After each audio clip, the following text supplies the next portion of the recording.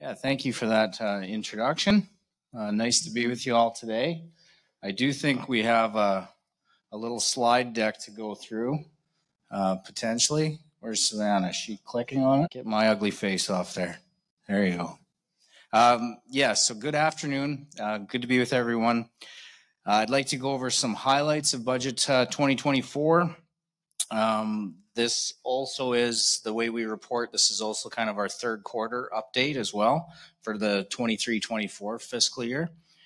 The theme of this year's budget is a responsible plan for a growing province. Today, I'd like to outline the strategic investments we are making to support Albertans today and maintain Alberta's economic growth into the future. Budget 2024 is another balanced budget with a forecast surplus of $367 million in 24-25. This responsible plan strikes the right balance between investing wisely to meet the needs of Albertans today and ensuring those services remain sustainable to support the next generations. We are refocusing the healthcare system so every Albertan has access to care when and where they need it. We're investing in a bright future for our children with new and modernized schools and learning supports for students of all abilities. Budget 2024 keeps life more affordable for families and provides services and supports for those in need. We're also investing in a safe and secure Alberta by providing mental health, addiction, and police supports so all Albertans feel secure and welcomed. Finally, Budget 2024 is maintaining Alberta's competitive advantage, boosting jobs, attracting investment, and strengthening our position as the nation's economic engine. The future is promising. Following a year of solid growth, we expect we will continue to see people flock to Alberta, driving our population up by 3.7% in 2024. So slightly down from the 4% we saw in this year. Job gains will continue, which will help industries facing labor shortages attract and retain more workers. We're also welcoming investment from across Canada and around the world. A few examples, we have a bioethanol plant coming to Calgary, a new milk plant near Blackfalds, and a chocolate facility in Stony Plain.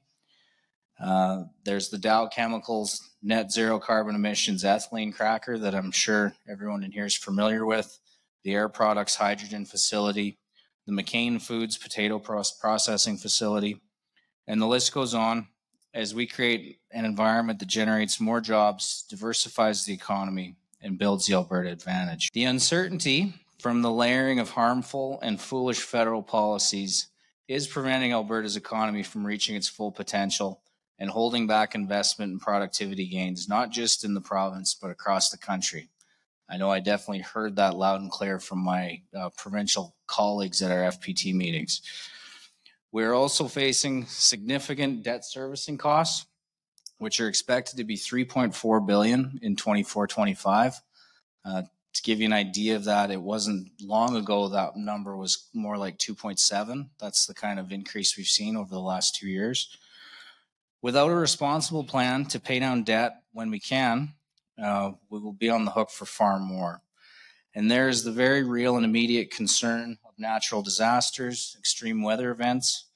Last summer's wildfire season burnt 2.2 million hectares and forced the evacuation of more than 38,000 people. It also depleted our $1.5 billion contingency. Currently, almost 60 fires have burned through the winter and are burning underground. The ongoing drought is a huge concern for our farmers, for industry, and for all Albertans, especially in central and southern Alberta.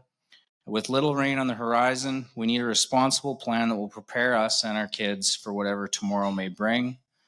We must spend and plan with the future in mind, making the most out of every available dollar. Yeah, let's take a look at the provincial revenues. Our forecast revenue of $73.5 billion for 24-25 is $2.1 billion lower than the forecast for 23-24. Certainly the ups and downs of oil prices have much to do with that. In budget 24, we have the forecast for oil in this year at $74 and are holding it flat in the out years. This is a decrease from what we would have saw in the forecast in the last budget. it's nice to be on the right side of this currently. Oil, it was over $80 today, so we are seeing that upside potential in the Alberta finances. But certainly we do want to be conservative in these estimates as well. How we come to that number, if you're curious, there's a group of industry analysts and bank forecasters that we use, and we try to take the average of their forecasts and be in kind of the bottom quartile. I think this year the range was roughly from $70 to $82, and we're coming in at 74. So we're trying to be conservative.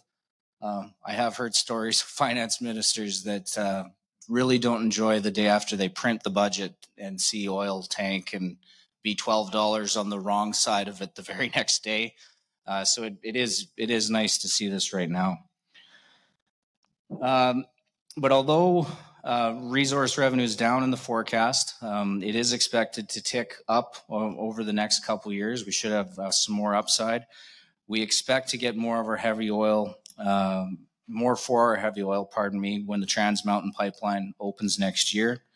The world needs our clean energy, and with TMX, we will get our vast resources to the West Coast more efficiently and increase access to global markets.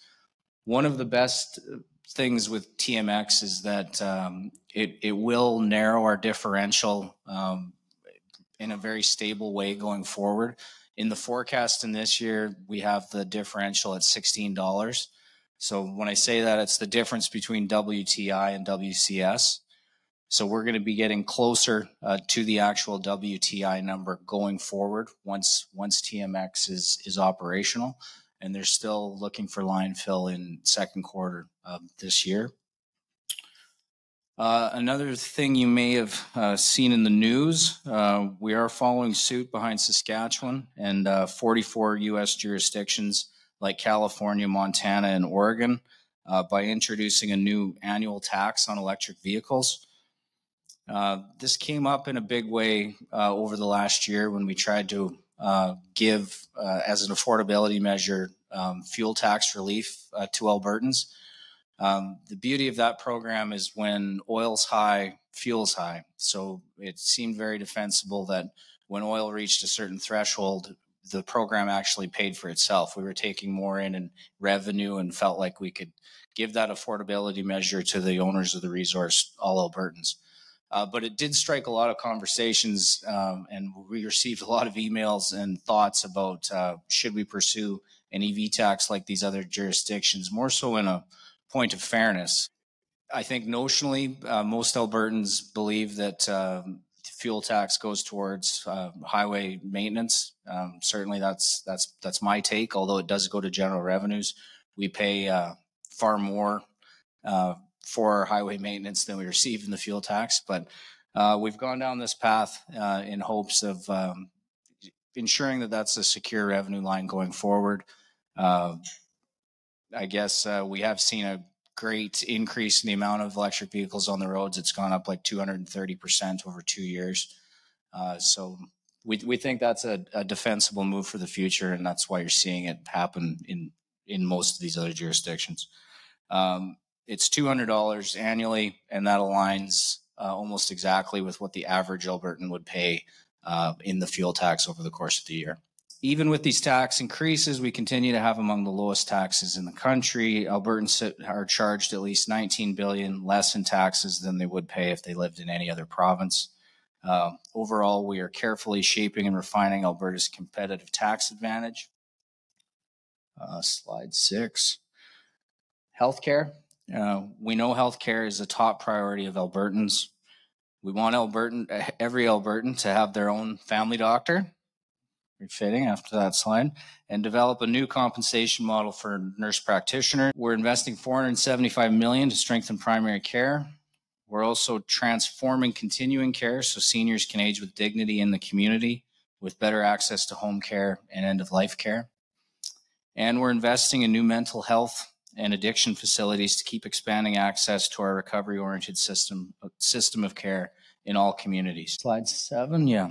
We're also building a bright future for our children and investing in the success of our families. To address enrollment growth this year, Budget 2024 will allow schools to hire hundreds more teachers. Schools across Alberta will be able to hire more educational assistants and other support staff to help with specialized learning needs. 43 new school projects are going forward in communities where we're seeing the biggest pressures. These new projects will add 35,000 new and modernized student spaces. In total, there will be 98 new and modernized school projects around the province. That's the total amount of projects that are currently in the capital plan. Budget 2024 also helps keep life affordable and supports Albertans most affected by inflation and the high cost of living. We're helping build another 3,300 new affordable housing units and finishing 1,800 units already started. We're expanding our rental assistance program to support an additional 550 households in need.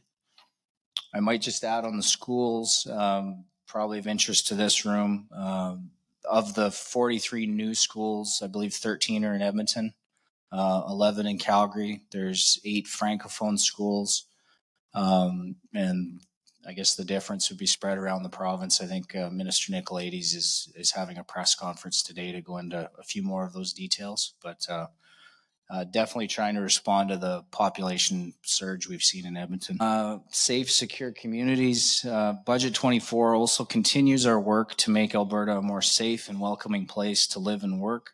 We're supporting police and mental health crisis teams to respond together to help people with mental health challenges.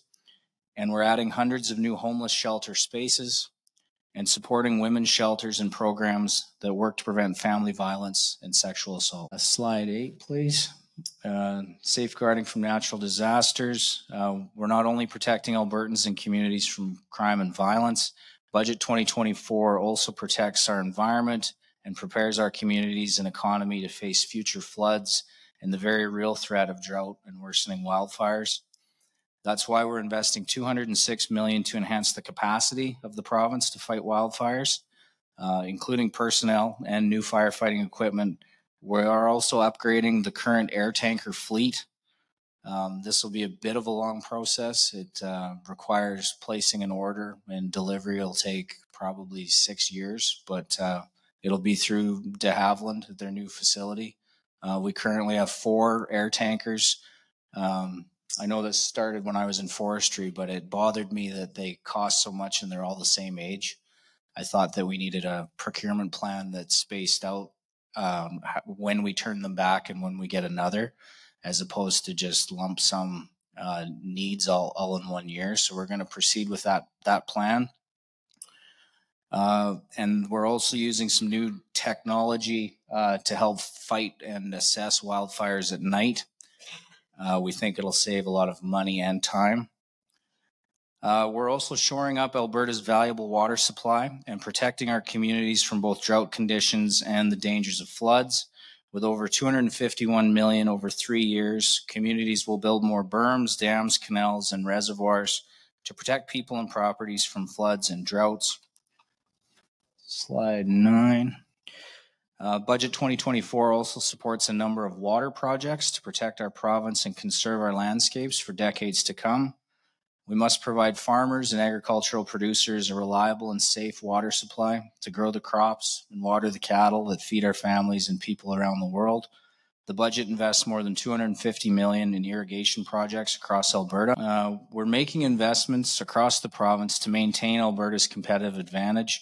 Through Budget 2024, we're attracting more investment, supporting more jobs, and developing a skilled and diversified workforce to keep our economy growing. We're adding 3,200 seats in apprenticeship programs and expanding learning facilities so that more students can access education in the trades, mechanics, and science. And we're supporting projects such as the Alberta Petrochemical Incentive Program and the Alberta Carbon Capture Incentive Program. This is driving clean technology development, adding more jobs, and helping Alberta reduce emissions. Fiscal responsibility. We have balanced our budget with spending that can be sustained going forward, and we're using our surplus to strategically pay down maturing debt when we can and save in the Alberta Heritage Savings Trust Fund. After another $3.2 billion debt payment in the end of this fiscal year in 23-24, we've paid down our debt by $16.6 billion over the last 2 years. We're using the good fortunes of today responsibly so future generations won't be on the hook to pay for our costly decisions. So in conclusion, it's a short speech. Hope that's okay. With Budget 2024, we're doing what every responsible Albertan would do. We're taking a hard look at our financial situation from all angles, the expenses we know are coming up, the money we have coming in, and the debt we need to repay. We're investing strategically in the priorities of Albertans, strengthening healthcare and education for our families and children. We're providing communities, businesses, and industry partners with tools to responsibly manage our resources. This budget is built for today and tomorrow. So thank you very much, and I'll leave that there, and I think we're going into Fireside. Kelly? Thank you, Minister.